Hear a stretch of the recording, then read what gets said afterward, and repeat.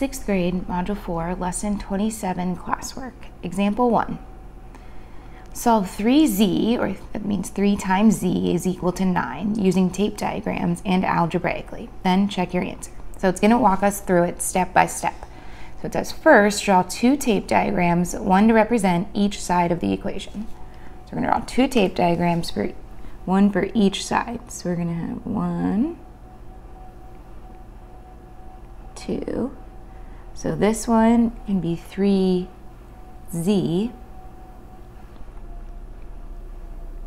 and this can be 9. Or, instead of doing it 3z, we want to make it a little bit easier. We could even separate it into 3 different z's. So we have 3z is equal to 9. If 9 had to be split into 3 groups, how big would each group be? So 9 split into 3 groups, each group would be 3. Demonstrate the value of z using tape diagrams. So we took the 9 and we split it into 3 equal groups, and each one was 3. So each of these is z. So z is equal to 3.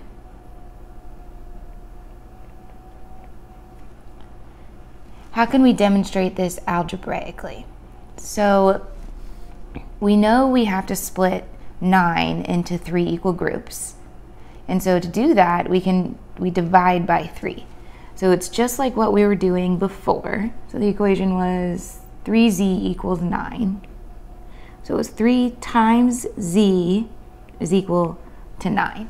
So just like what we were doing before, where with addition and subtraction, where if it was like 3z plus 3 equals 7, we would then just subtract 3. So the opposite of multiplication is division.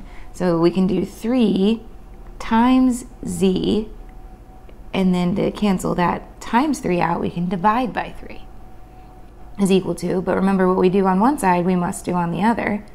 So 9 divided by 3. So what I've added here is divided by 3, but since we did it on both sides, the equation is going to stay equal. So 3 times z divided by 3 is just z, because 3 divided by 3 is 1. So it's just nothing. So z, and since we're multiplying, it's not nothing. Since we're multiplying times 1, we don't need it to be there. So you could say 1 times z, but 1 times z is just z. So z is equal to 9 divided by 3, which is 3. How does this get us the value of z? So let's see. So the left side of the equation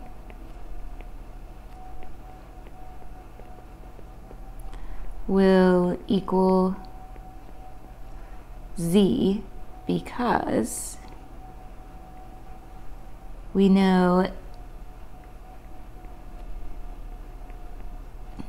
the identity property where we can switch place. I'll list out the identity property here in a second. The identity property where a times b divided by b equals a. So we use this here.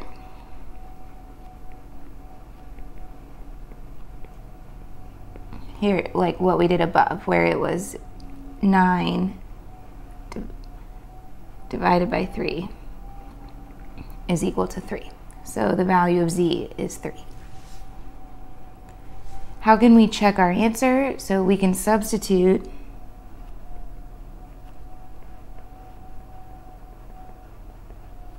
(3) for z. So it was 3z equals 9. So 3 times 3 equals 9. So it does work because 3 times 3 is 9. All right, example 2. Solve y over 4, that means y divided by 4, is equal to 2, using tape diagrams and algebraically. Then check your answer. First, draw 2 tape diagrams, one to represent each side of the equation. So 2 tape diagrams. So the first one is y divided by 4. The second one is, so that is equal to, whatever y divided by 4 is equal to 2. If the first tape diagram shows the size of y divided by 4, how can we draw a tape diagram to represent y? So y divided by 4 is just something split into 4 equal parts. So we should have 4, so the tape diagram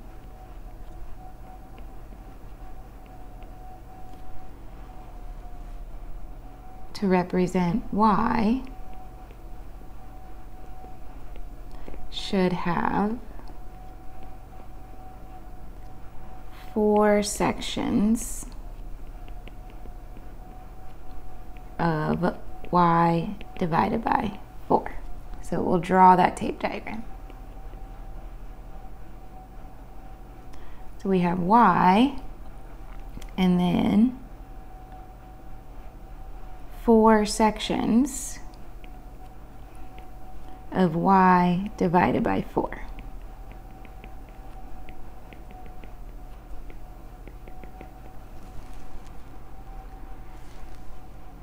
What value does each y divided by 4 section represent? How do you know? So if we go back up here, it says y divided by 4 is equal to 2. So each of those sections is equal to 2 because that's what the equation tells us.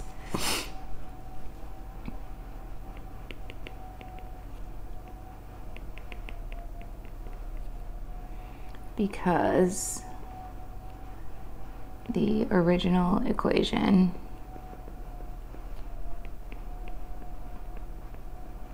states that.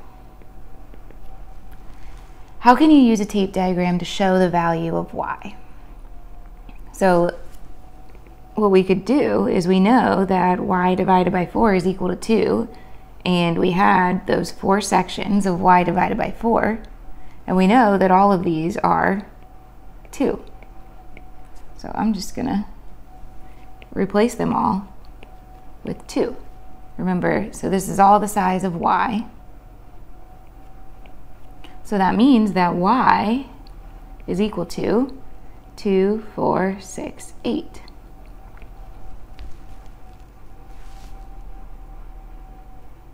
How can we demonstrate this algebraically? So we had y divided by 4 was equal to 2. So to cancel out the y divided by 4, I'm going to do y divided by 4 times 4 is equal to 2. Since I added times 4 here to cancel out the divided by 4, I need to do times 4 here also so that they match on both sides. So y divided by 4 times 4 is just y is equal to 2 times 4, 8. So y is equal to 8. How does this help us find the value of y? So the left side of the equation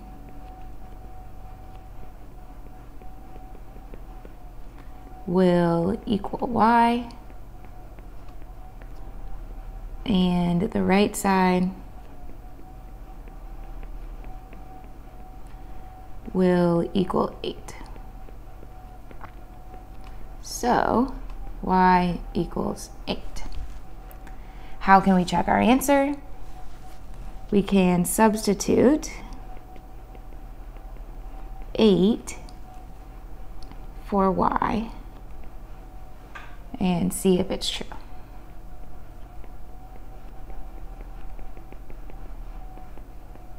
So is 8 over 4 equal to 2, or 8 divided by 4 equal to 2? Yes, so it is true. Exercises. Number 1, use tape diagrams to solve the following problem. 3m equals 21. So we have, I'll draw two tape diagrams.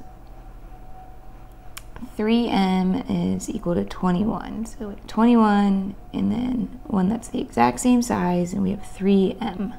So 3 different m's is equal to 21. So if we were to take those m's and split it into 3 equal parts, 21 into 3 equal parts would be 7. So each of those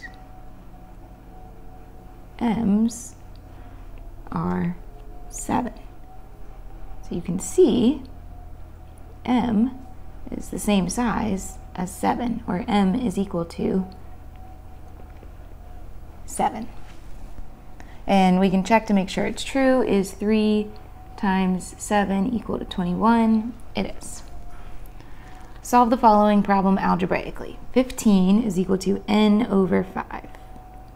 I'm going to change that to n divided by 5, just to look at it, so it's easier to look at. And to get rid of n divided by 5, I need to multiply by 5. So n divided by 5 times 5, since I added times 5 onto the end there, I need on the other side to do 15 times 5. So I've done the same thing on both sides.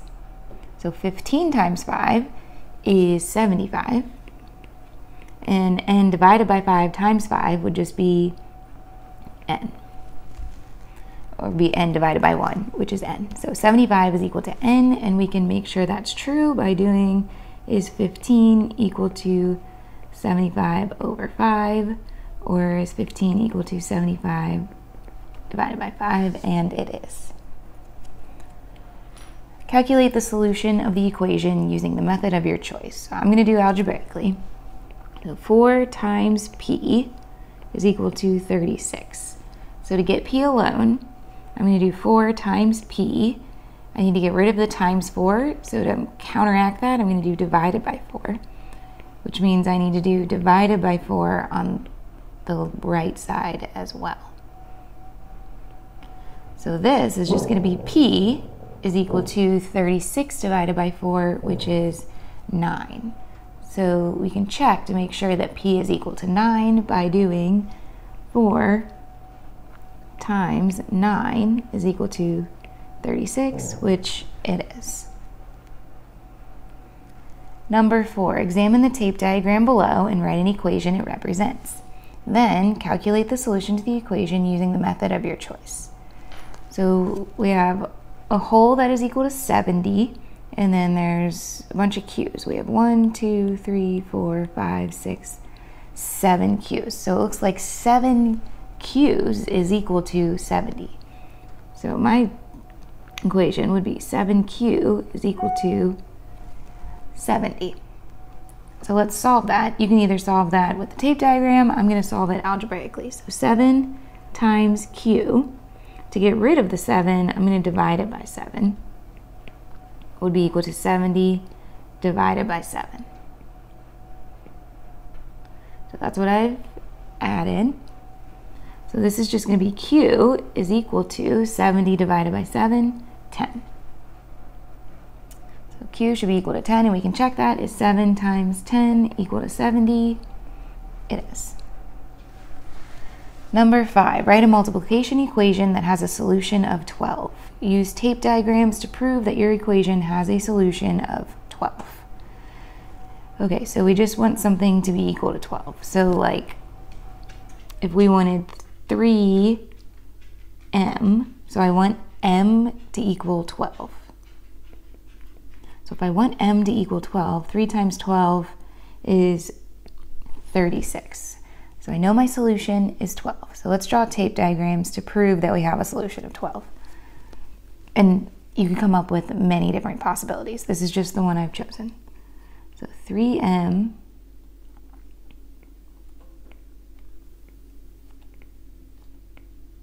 is equal to 36. So then if we were to take the 36 and split it into equal pieces, 36 into 3 equal pieces is 12. So therefore, m is equal to 12. Again, many different correct answers because it asked us to create our own. So there are countless correct answers here. Number 6, write a division equation that has a solution of 12. Prove that your equation has a solution of 12 using algebraic methods. So we want our solution to be 12. So at this time, I'm going to say that D is equal to 12. So if I use D divided by, so just think of something we can divide 12 by, like 4. So D divided by 4 should be equal to 3. So let's use algebra to solve that and make sure that D is going to equal 12. So D divided by 4, in order to cancel out the divided by 4, we need to multiply by 4, is equal to 3 times 4. Because what we do on this right side, we must do on the left side.